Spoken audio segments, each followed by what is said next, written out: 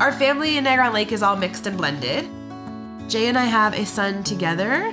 I have 2 sons from a previous marriage, and Jay has a son with his ex-wife as well. We were trying to look for a present for my boys for Christmas. He came from a litter of unwanted pups, so we scooped Tucker up, and he's been with us ever since. Tucker is like the boys' best friend. Where the kids are, Tucker is. Keegan basically had all of his firsts with Tucker, like his first everything. What was his first word? Tuck. Tuck. Tuck. Tuck. Tuck. He kind of knows, you know, when you need him, and he'll kind of come and cuddle up and hang out and lick tears off your face, to being outside and running around and just being fun and goofy. The 2 older boys went to their dads to sleep for the night. We had the 2 younger kids home with us. We were in bed sleeping. I heard Tucker barking. Tucker's up, he's barking, he's growling, he's pacing around my bedroom, and he jumps up on my bed. He is like pawing at me, and I said, Jay, get up, something's really wrong. So Jay kind of fumbled out of bed. As soon as Jay opened the bedroom door, all you could see was this bright orange wall of fire, and like the whole room just lit up. The fire alarms hadn't gone off because there was no smoke in the house. Where the fire had started, all the smoke had bellowed outside. When the alarms went off finally, we would have never got out of that house.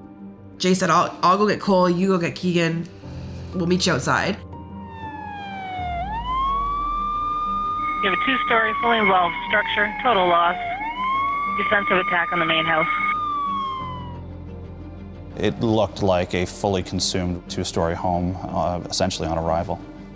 With the fact that this fire started outside of the main living area and was progressing on the exterior of the home, Tucker was able to provide that advance warning even prior to the smoke alarms activating. So I consider Tucker to be a hero.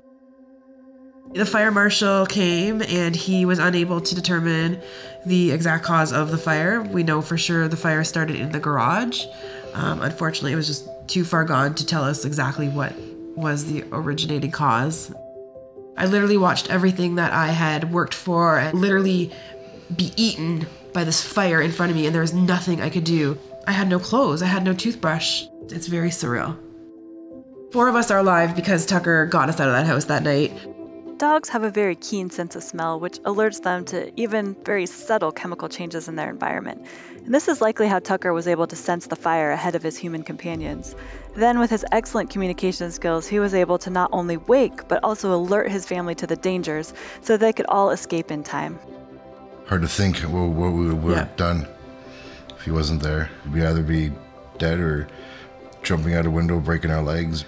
But yeah, he's definitely our hero. So we have exciting news. Tucker's being inducted into the Purina Animal Hall of Fame. Aww, I'm gonna cry. I already am.